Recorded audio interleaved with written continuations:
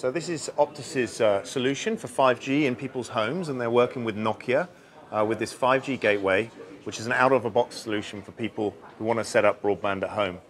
So when you get the broadband box, which looks like this,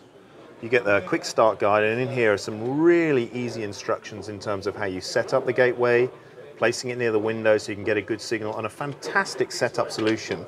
whereby the device itself will go through a searching phase, and on the top of the device there are various lights that light up on here, and they will tell you what the best direction for the antenna is. So here you can see a green light and this light just here, which is the optimal place to actually put your router and get the best experience in the home.